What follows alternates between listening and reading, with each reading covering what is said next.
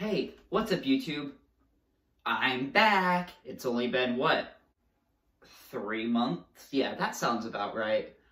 I mean, this is my first real upload in 3 months. Merry Christmas to everyone. Well, Christmas Eve. Merry Christmas Eve to everyone. Today, I'm going to be showing off my new bedroom, which is Polar Express themed, and my replica Hero Boy costume, which I have been working on for like the past few months. It's finally done, and I'm ready to show you all. Alright, so here are the custom Hero Boy pajamas. These are the first real piece. These are like the best piece of my costume, I'm gonna say. They are custom made by my mom because I'll give the whole story sometime later. We got scammed, so my mom resorted to making these. They are like almost screen accurate. They're the closest I've ever seen on a pair of Hero Boy pajamas because of one detail, the cuff.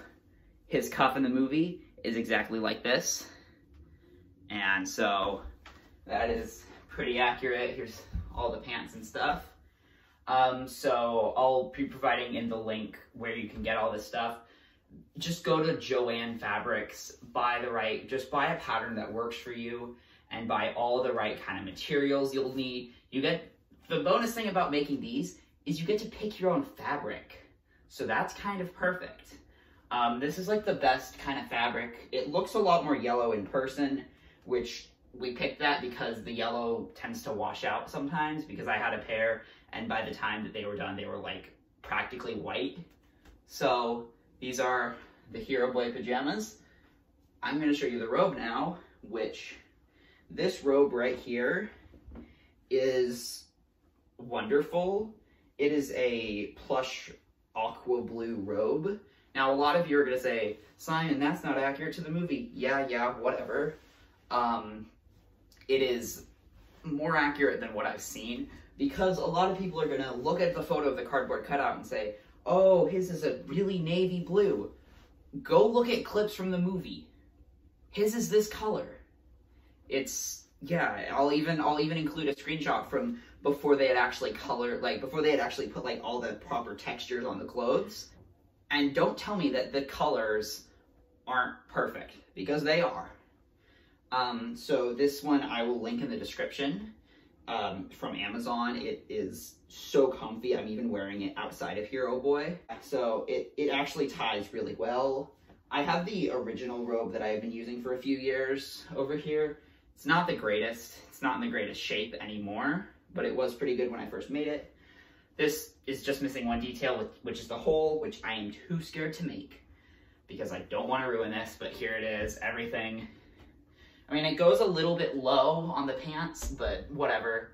It's close enough. These are what make the costume absolutely perfect. I am going to say this up front. I'm going to claim that I have the most screen accurate Hero Boy cosplay of all time because of these slippers.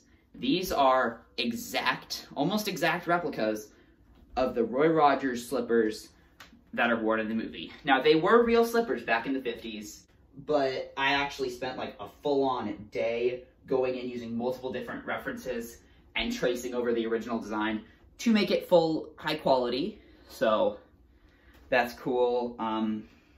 I kind of got the color wrong, but that's whatever. They are kind of dirty because I can't really wash them and I actually use them as everyday slippers. But I'll insert a shot like right here that actually show the slippers being worn. They look great. What else am I missing? Oh yeah, the bell. Now this is one of my favorite pieces because as you may notice, this is almost screen accurate to the box in the movie. It's a little bit taller, but that note right there is exactly what's in the movie. Because if you didn't know, his name is Chris, and I based this off of one of the shots in the movie where you can see Billy on his present, and like in the North Pole scenes, you can see the name tag that says Billy. I based this off of this because when you see his sister bring him the present at the end of the movie, you can see a tag. I just put Chris because I'm sure that's what it really says.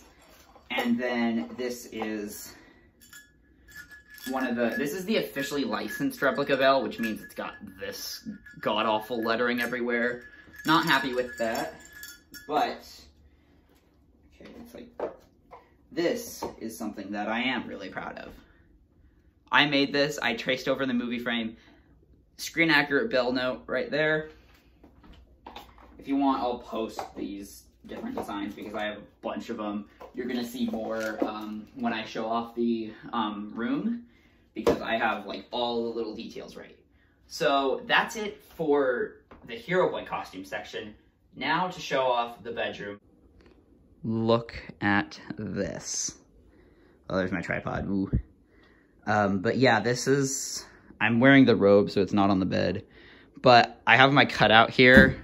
I'm hoping to get a conductor or hobo cutout for Christmas. That would be cool. And then, this is what I was talking about. All these three things. These are what are seen on his dresser in the movie. I have this Herpelsheimer's one that I made with a screenshot of the actual picture with a custom designed frame that's like screen accurate. I've even found the exact font, which is perfect. Here's this. I found an image on Google of a bunch of Santas marching on strike or something, Walmart or something. And if you look closely, you'll see the text is just the opening dialogue, opening narration over and over again. And then this was the first prop I made for this room. It is a screen accurate Saturday Evening Post magazine from the movie. Because they made it, it was a lot bigger. This is smaller, but the original never had the Discovery on it. So that was something cool. I just threw these because they look like something you would have. Here's some Polar Express stuff, like for the actual movie. I have some replica tickets that I framed, and then here's the Blu-ray. Here's a Captain Kirk. He has bobbleheads. That's what I could find. I have these two little model airplanes. There's a photo of me with Santa last year. I had my Hero Boy costume on. This was my old version. Not great.